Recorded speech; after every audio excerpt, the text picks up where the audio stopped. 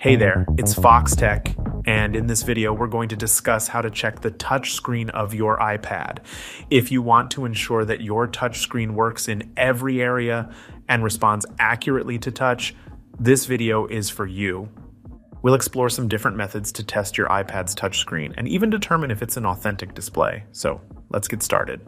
The first method to check your iPad's touchscreen is by using a checker app. Open up the App Store and search for a checker app specifically designed for iPad screens. There are several apps available for this purpose. One example is a simple app that allows you to slide your finger across the screen and it will display the coordinates of your touch. If the coordinates change as you slide your finger, it indicates that the touchscreen is working correctly. This app also counts touches and changes color, making it easy to see if the screen responds in all areas.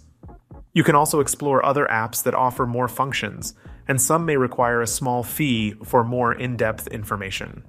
Apart from testing if your touchscreen works, you might also want to ensure that your iPad screen is authentic. Here are some tips to help you with that.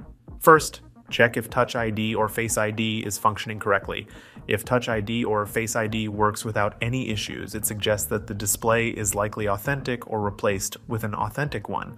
Next, look for signs that the display may have been taken off and replaced.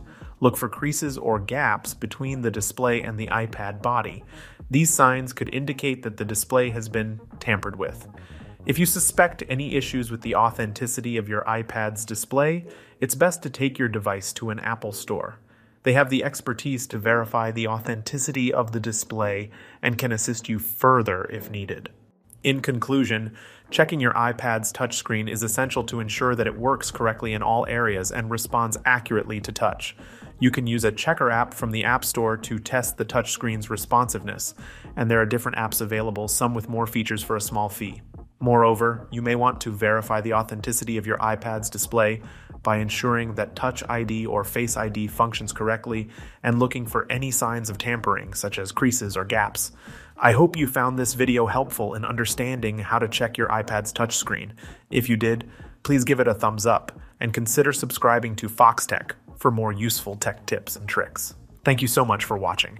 If you have any questions or suggestions for future videos, feel free to leave them in the comments below. Until next time, peace.